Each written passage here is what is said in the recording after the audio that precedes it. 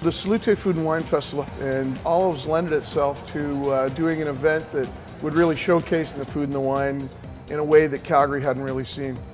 We collaborated, brought David in, and all of a sudden we had this theme, hot chefs and cool food. So we got a hold of some friends. Hey guard!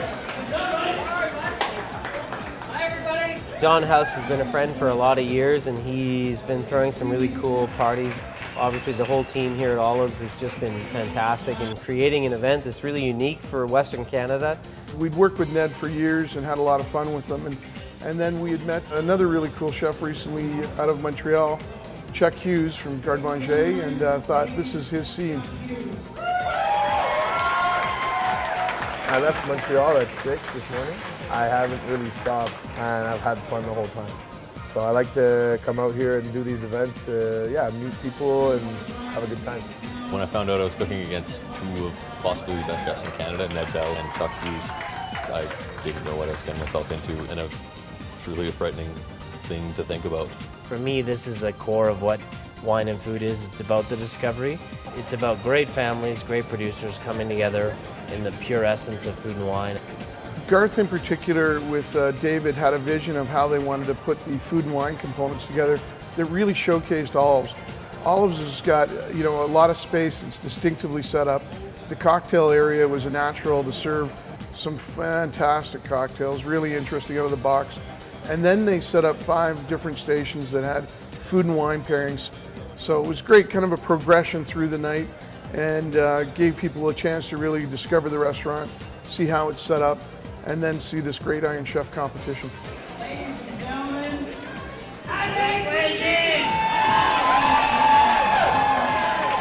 You just got to be willing to, at start, just go and know that what you do and what you are is talented.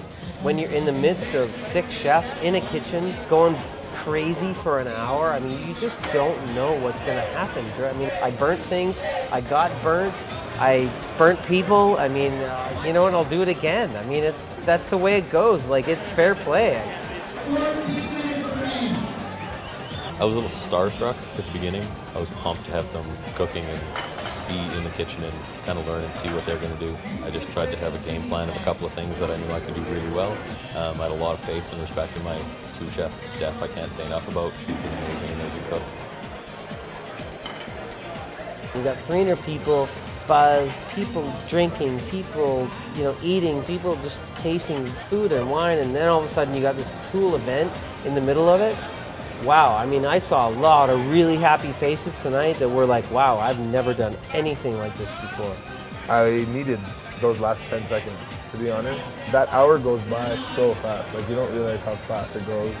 When I was here, 22 minutes. It's a lot of pressure, but it's a lot of fun.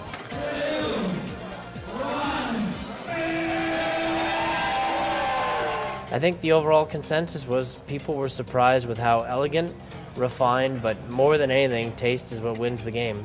And JP's dishes tasted better. Iron Chef JP Carrington.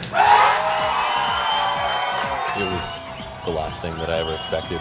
All the other guys, Ned, Chuck, Rob, would turn their hats off to JP and Stephanie.